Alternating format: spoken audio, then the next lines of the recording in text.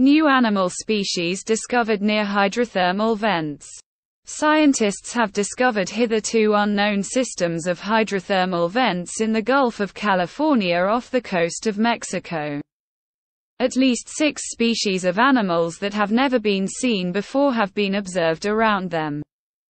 The discovery was made by scientists from the US and Mexico working on the research vessel Falkor belonging to the Schmidt Ocean Institute.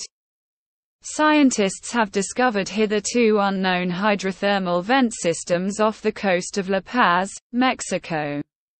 To study them, they used a remotely controlled underwater vehicle called Sebastian, which has the ability to take water and soil samples and record high-resolution images. It is thanks to him that scientists have observed species of animals that have never been seen before. A team of scientists has discovered numerous fissures in the seabed, from which hot water with a temperature of up to 287 degrees Celsius emerges. David Caress, the expedition's chief scientist, said hydrothermal vent fields typically form in regions where 2 tectonic plates are moving apart. High temperatures and an abundance of nutrients make life possible around them. There is an idea that it was around such chimneys that life on Earth first appeared. Cracks and fissures in the seafloor, where the interaction of cooler seawater with warmer subsurface waters from deep within the Earth may have created a chemical-rich soup that supported the growth of the first microorganisms on the planet. Using Sebastian, researchers spotted 10 species already known from other hydrothermal fields and 6 previously unknown to science. Among them are sea darts, clams, crustaceans, polychaetes and seaworms. Falkor, on his latest expedition, sailed to explore the Orca hydrothermal vent field discovered in 2015 and another system named Jaichamarag discovered in 2018. About halfway between them, he came across 2 hitherto unknown hydrothermal vent systems. The scientists of the expedition named them Melsu and Mija Awi. These names were taken from the language of the indigenous inhabitants of the Gulf of Mexico, the Kumeyaay people.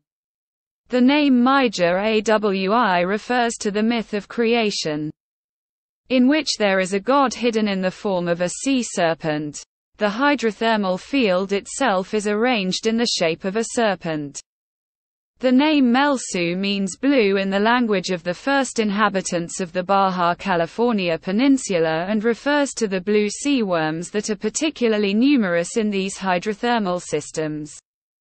The newly discovered hydrothermal vent systems are unlike any other in the world. The waters coming out of them are transparent, and not, as in the case of most other structures of this type, colored in a dark color. The color, the researchers believe, is because water flows through dark, basaltic rocks made of cooled magma on its way to the surface, and picks up metals such as iron with it. But in the Pescadero Basin, a depression at the southern tip of the Gulf of California, hydrothermal vents give off a clear fluid. This is probably because huge amounts of sediment from land end up in the Gulf of California, and it is this sediment that changes the color of the water. Hydrothermal fluids begin to interact with the basalts, but then have to seep through the sediment, Caress said.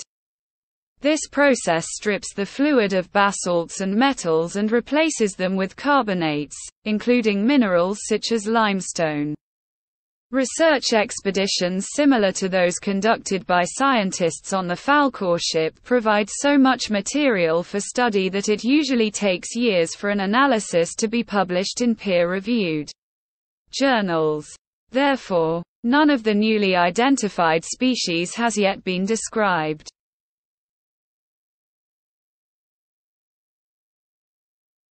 Early symptoms of earthquakes and tsunamis can be seen in the ionosphere.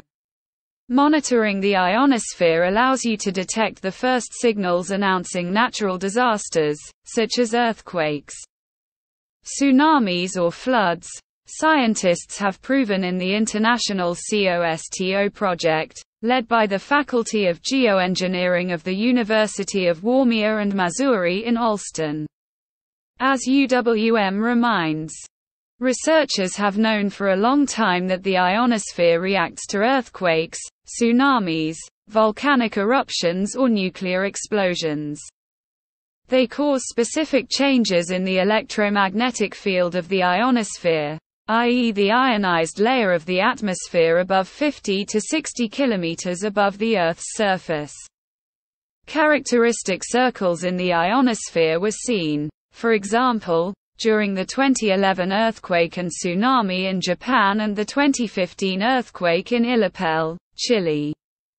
Research in the COSTO contribution of swarm data to the prompt detection of tsunamis and other natural hazards project has provided new evidence that monitoring the ionosphere and capturing the so-called precursory signals allows you to predict phenomena such as earthquakes or tsunamis. The research was carried out by a consortium composed of the University of Warmia and Missouri in Allston, the main contractor, the National Observatory of Athens, the Technical University of Munich and the Technical University of Catalonia.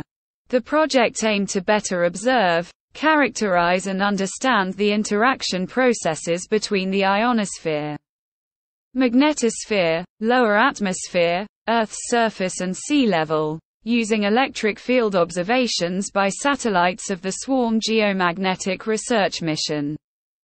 In order to be able to use this type of observations in the future, the existence of a dense network of satellite and terrestrial GPS receivers is crucial. The ionosphere is best monitored with a signal from multiple stations.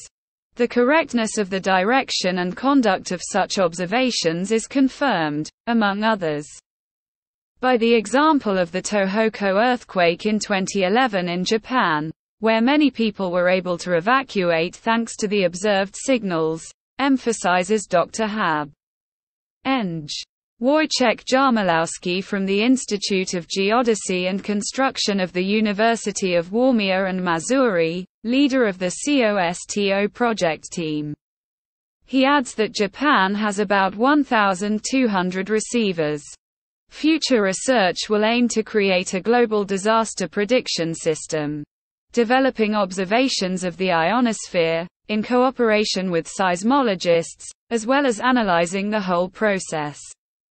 Will probably, step by step, lead us to predict this type of phenomena with high accuracy. Both the number of satellites and terrestrial receivers is constantly growing. So new observation sites are constantly being added, says Dr. Hab. Eng. Jarmilowski.